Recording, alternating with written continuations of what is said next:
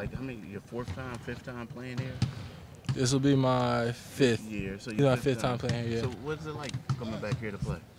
It's cool. It's surreal. You know, it's like I grew up in Loud City at the top. You know, with the $15 tickets, and being able to come back is always fun. So it's kind of like a dream come true.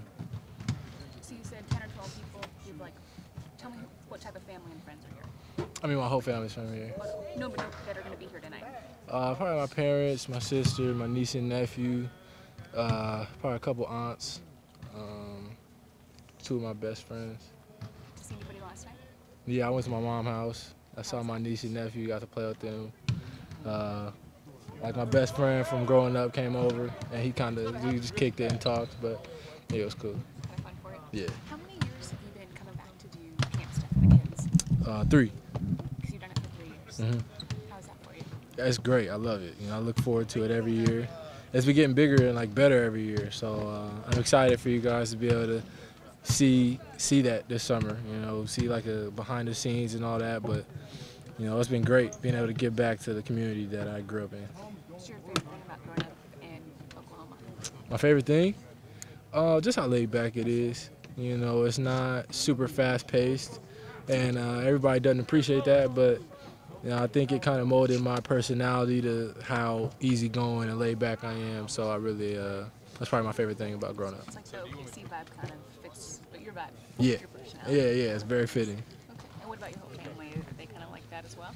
Yeah. More of a you thing? Yeah, my whole family's pretty much like that. My mom is like she's military, so she's very like hard-nosed, but you know, when she's not working on something, then she's real laid back. But once she gets to going on something, it's like tunnel vision. What was her reaction when she saw you last night?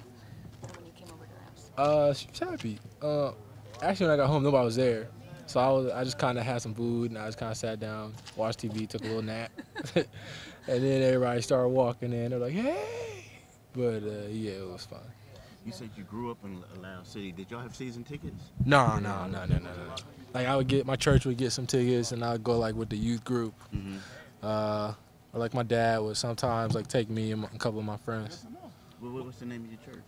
Prospect Baptist Church. What has the transition been like? You talked about your camp. I think not long after that's when you got moved to Philly. I see you right there. What's up, man? What's that been like for you going through that change from Miami to Philly and everything this year? It's been smooth. I didn't really know what to expect, but Philly's been very welcoming to me, and you know, it's a cool city. You know, I think it's a cool city to get to know. It has a lot of culture, a lot of history to it. So I'm excited to keep exploring that. Santa Fe Wolves are in the playoffs tonight at home football. Oh, really? Yeah. Message for them or anything? Good luck, man. Let's go get that ring. I know those Tulsa teams are tough every year, but I hope the Wolves can come out on top. Did you miss playing football? Yeah, I do. I don't miss the freezing cold weather, but I do miss playing. Like sometimes when I watch, I'm like, I would have caught that. I would have like. But you know, it's everybody's opinion, but I do miss it a lot. Your sister played ball, right? Yeah. Were you guys competitive at all as kids on the court? Super competitive. Who was better, her or you? Her. She was better.